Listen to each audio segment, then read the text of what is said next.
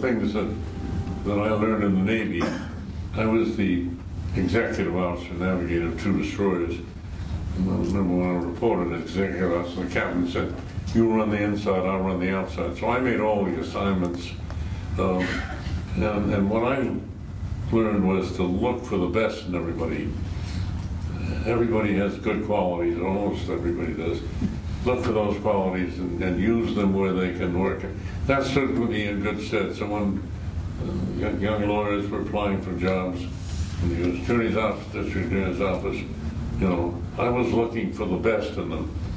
And I hired people entirely on merit, no political considerations of any kind. And then I never interfered, or not, you know, public opinion interfered with what they were doing. I had one funny incident. An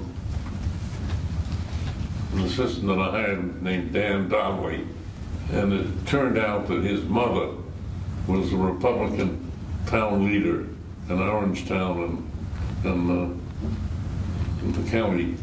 And I always had my picture taken with the assistant's game, and he gave it to his mother and was on the front page of the local newspaper.